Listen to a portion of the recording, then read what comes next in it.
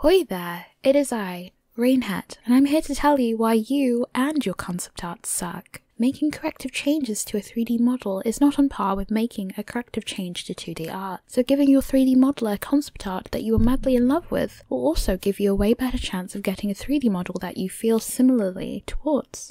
I usually can get a basic concept art done in around 10 hours. With models, we're looking at 60 to 100 hours, so harass your 2D artist to get a good concept art instead of your 3D modeler. For example, why would you walk to the next city over when public transport allows you to hop on the back of the dude next to you and have them walk you there? At that point, it's common sense. If you're making the concept art, the more details and views, the better. But don't make things hard on yourself. Draw details larger on the side. Jewellery, bows, patterns, you can only fit so much on one person. Having 3 pixels for the necklace won't cut it. Treat pixels like words in a sentence. The more of which of the many that you possess the capacity of doing in the input of the position in the sentence, many of context to marinate, understand to elaborate, the better. Speaking of elaborating pixels, I probably got asked this 2.5 times, so obviously everybody here wants to know. I've been using the same Wacom MT450 for the past decade. It was a hand-me-down, but still works great, even if it doesn't look so great. What does look great though, hear me out,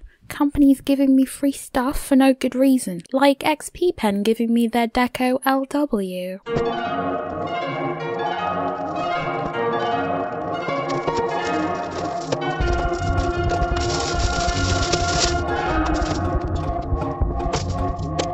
If you popped into any of my recent Twitch streams, you might have heard me debating whether or not throwing it out of my window to see if it breaks counts as a review. Well, the chances of me doing that today is very unlikely, but never zero. Anyway, I made this with it. Wow, crazy. When you draw on the tablet, stuff shows up, wait for it, on your screen. Couldn't do that with my Wacom. Absolutely wild. I used to be maidenless before I started using this tablet.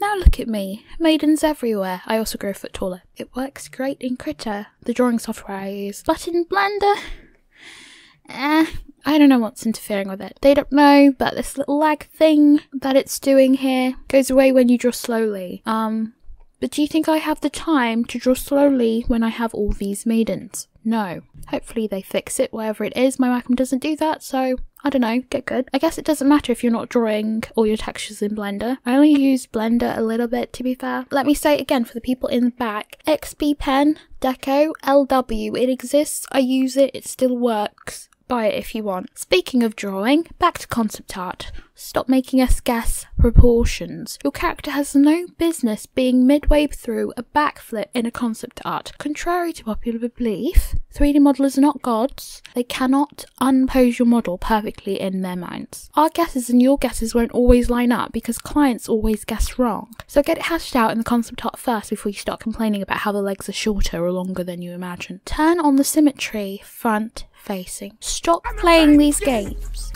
We are not going to make both sides of your model. We use mirror modifiers wherever we can, so use it too. Don't turn your character 40 degrees, don't put one foot in front of the other, don't put one arm up, left arm in, no hokey pokey. The only turnaround I want you doing is back out the front door to get me a new concept art. Asymmetry should be used for the purpose of character design, not to make your concept art cuter. If you want a cute drawing, commission one for your birthday, not for your 3D modeler. Now, what pose do we want? A pose. Not any old pose, but this one. I will tolerate a T pose. That one can get a B grade. An arms down can get a C. But A is top marks. That's how a lot of us modelers work anyway, at least the ones with an IQ higher than the amount of nostrils on an anime schoolgirl. That's 0. I'm calling you stupid. Some poses affect the overall vision of the model less than others. But why tiptoe around using a mirror? It just means that you draw almost 50% less art. That's 50% extra time you could be spending with your maidens. Now when I say nude, imagine a Barbie doll. That's one thing girls and 3D models have in common. They both don't pee or poop, so genital details are not necessary. It does help having a nude reference on the model if the design has a lot of layers or baggy clothing and you want to have a base model for additional outfits and stuff. No need to send your model a hentai unless they specifically request it.